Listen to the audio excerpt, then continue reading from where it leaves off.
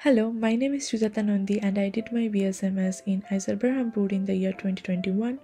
Right now I am doing my PhD in theoretical and computational chemistry at Cornell University, USA. IISER is a very much research focused institute. So for the first 2 years we had to study all four basic science courses like physics, chemistry, math, biology, as well as computer science and communication.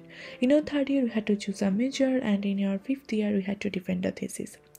So if you want to do research but you don't know which way you want to go, this first 2 year helps a lot. So you study all these subjects and you attend all the labs. So this kind of gives you an idea which field might interest you the most.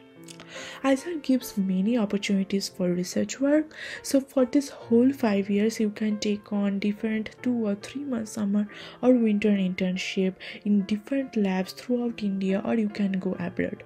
This way you can explore different research works, you can explore different labs to see if you want to do PhD, or if you do PhD, which lab you might want to join.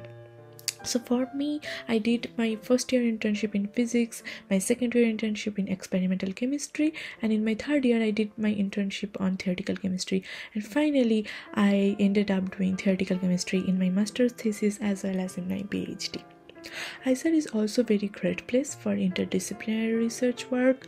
So in your third year you will choose a major, so with that you can choose a minor. So let's say you want to do theoretical chemistry, so you can choose your major to be chemistry and your minor to be physics or math or whatever you want to do. The faculties are here are very great. They are very kind, very helpful. Whenever you have any question, you can just email them and they will hold one-on-one meeting or meeting in a group. So IISER is a very friendly campus. It has many extracurricular activity opportunities as well as many sports opportunities. So all in all, if you want to do research in future, IISER is a great place. And yeah, that's all. Thank you.